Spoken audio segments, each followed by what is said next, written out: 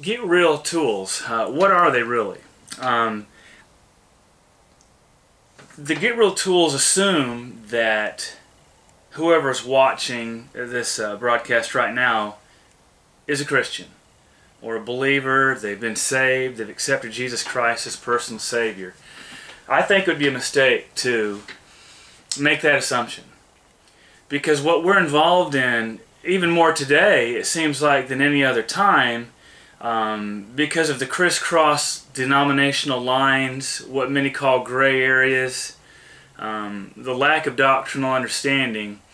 I call it identity theft in my book, Get Real, Are You Relevant? And in this series of Get Real tools, what I'm doing is I'm going to take you step by step through tools that are in the Bible to help you to be effective at reaching other people for Jesus Christ. But in order to do that, we need to make sure that we have a relationship with Christ first.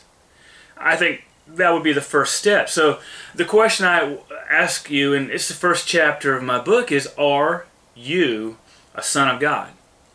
And what does it mean to be a son of God? I'm just going to briefly touch on this, really. The rest of it's in my book. But the Bible says in John 1, 12 and 13, "But as many as received him, to them gave he power to become the sons of God, even to them that believe on his name, which were born not of blood, nor of the will of the flesh, nor of the will of man, but of God." So what does this spiritual life mean? What does it look like? What does it feel like?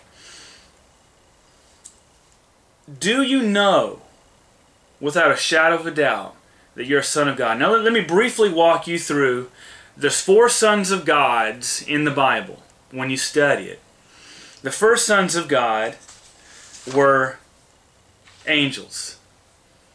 In Job chapter 2 and verse 1, and Job 38 and verse 7, it talks about the sons of God. They were with Jesus before the creation of the earth. In fact, they were celebrating with him when he did that. So, and then the sons of God presented themselves with Lucifer, with Satan, who was the same person, before God in the temptation of Job. So the sons of God originally, number one, were angels. They had a specific purpose, and many followed the leadership of Lucifer prior to his rebellion. They followed his usurpation of the throne of God, or his attempted usurpation, and they failed in that attack on the throne of God. So today they're fallen angels. They used to be part of the heavenly throne who worshiped God, and Lucifer was the head of all those sons of gods. So the first sons of God were angels. They had a commission to glorify God through the universe. They failed.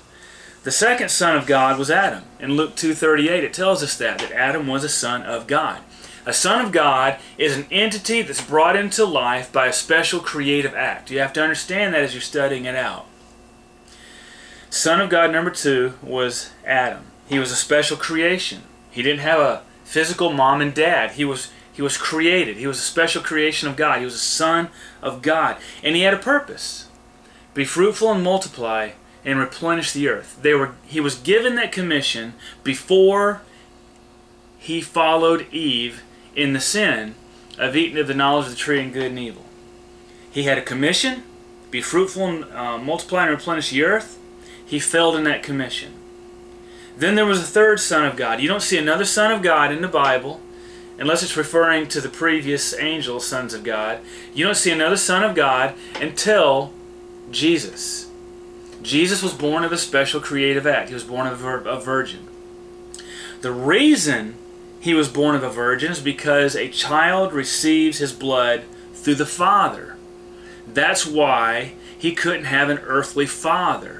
And in fact, in Acts 20:28, it tells you that Jesus had God's blood. It was not earthly blood, it was heavenly blood. It wasn't tainted by sin. That's why the virgin birth is so necessary. That's why the Gnostic attack that Jesus and Mary got married, and all of the Gnostic attempts to make Jesus just like any other earthly man and to question the virgin birth of Christ, that's why that's so detrimental to truth. It had to be a virgin birth, so the sinful bloodline of man would not infect Jesus Christ, and he indeed could become our propitiation or our satisfaction to approach God through Jesus Christ and through Jesus Christ alone. He did not fail in his commission. And he equipped 12 men, disciples if you would. He equipped 12 men to spread this message throughout the whole world about himself, about Jesus Christ being the Savior of the world. So the fourth sons of God are you and I. Hopefully, you and I. When you accept, or I accept Jesus Christ as my personal Savior, our personal Savior, we are placing our faith and trust that Jesus Christ is who he said he was, who he said he is, that he is God. He came to this earth in human form, was born of a virgin, lived a sinless life. He gave himself up to the cross. He died and was buried and rose again so we could have new life. So we could have eternal life. I cannot have access to God. I cannot have access to eternity except through the death, burial, and resurrection of Jesus Christ. And it was a bodily resurrection. Don't let anybody tell you it was just a spiritual resurrection, that the only reason that Jesus came to this earth was to show us how to free ourselves from this physical bondage, and that we all could be gods one day. That's what the Gnostics teach. The Gospel of Judas, the Gospel of Thomas, and all those Gnostic Gospels that we don't know who the authors were. The time frame was about 180 to 200 years after Jesus Christ. They weren't supported by any of the New Testament writers. We do not accept the Gnostic Gospels as truth. They diverge in so many different ways. But a lot of people are buying into it. So that's why I don't take this for granted. Have you placed your faith and trust in Jesus Christ? Do you believe he is God? He came to this earth, died on the cross, rose from the dead for you and I. If you were the only person on this earth, Jesus would have died for you. He loves you that much.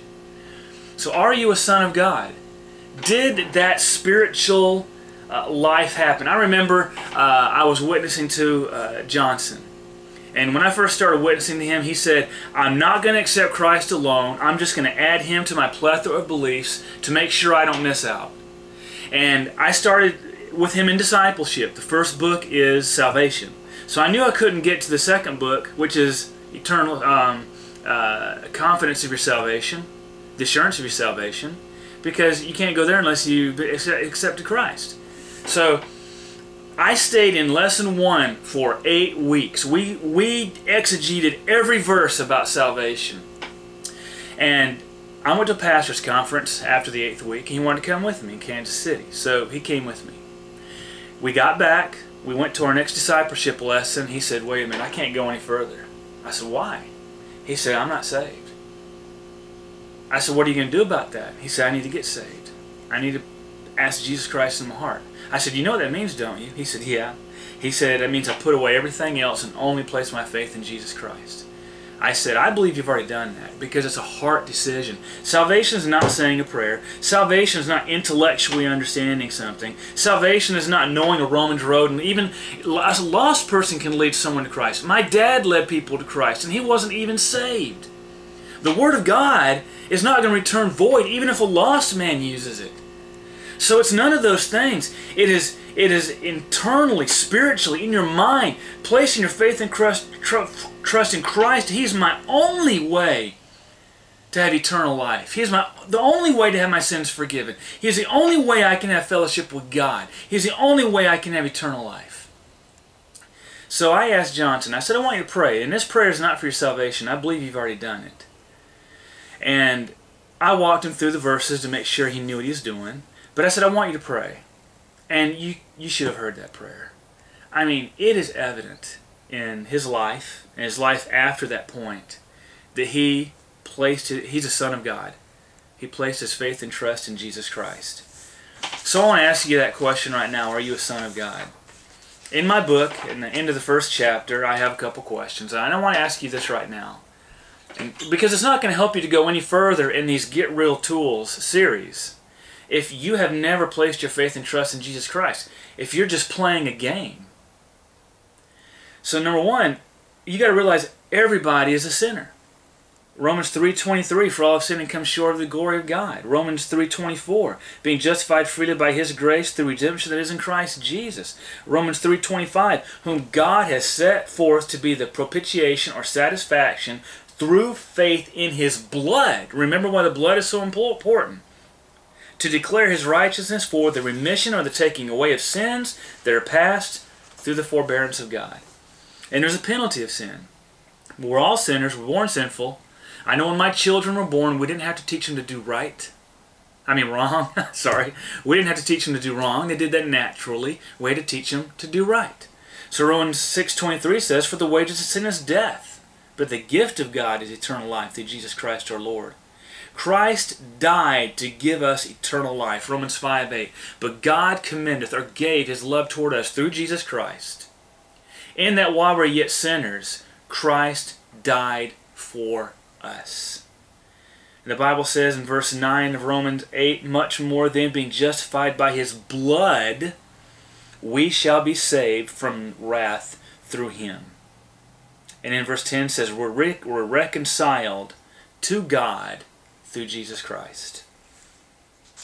So my question today is, will you surrender to His love for you today? Romans 10:12 says, for there is no difference between the Jew and the Greek, for the same Lord over all is rich unto all that call upon His name. For whosoever shall call upon the name of the Lord shall be saved. Whosoever, that's everybody. God says, I would have all men come into repentance. I'm not willing that any should perish. There's a lot of beliefs going around today about should we witness, should we not witness. God knows who's going to get saved anyway. But we can't get away from this fact. God says, for whosoever shall call upon the name of the Lord shall be saved. He said, I came to seek and to save that which was lost. He told His disciples and us through them, as my Father sent me, even so send I you. He says, go into all the world and preach the gospel to every creature. He says we're ambassadors for Christ. He says we're reconcilers of the Word of God to the world. There is no question. Whoever calls upon the name of the Lord and says, I place my faith and trust in you today. I'm not going to play the game. I don't get saved by going to church. I don't get saved by tithing. I don't get saved by knowing all these things. I'm going to give my heart, my mind to you, Jesus. I understand without you, I have no access to God. I have no access to eternal life. So I want to ask you that question. And I'm going to ask you this. If you want to accept Jesus Christ as your personal Savior and take advantage of the Get Real tools that I'm going to be offering in sequence, I want you to contact me at v2tm@rocketmail.com. That's V as in Victor, 2, T as in Tom, M as in Mark, @rocketmail.com. Let me know you choose to accept Christ, and I'll walk you through the process. You can start our free online equipping, our discipleship, lesson by lesson, online free. I'd love to offer that to you. So I just want to take this first session, not take anything for granted. And I hope that if you're not a Christian, you'd accept Christ today. The Bible says today is the day of salvation. The word salvation in Hebrew means the right way. So today is the day to do the right thing. And if you are a Christian, as Paul, when Satan was sifting him as wheat, or desired to sift him as wheat, the Bible says Paul was converted. That conversion wasn't the salvation situation. It was that point in their life where they were saved, but he had been playing a game, and that was the point that there was no turning back. He was converted. There was no turning back. From that point on, he started serving Christ from his whole heart. And if you are a believer and you haven't been doing that, I encourage you to do that. Thanks for the time you've given today.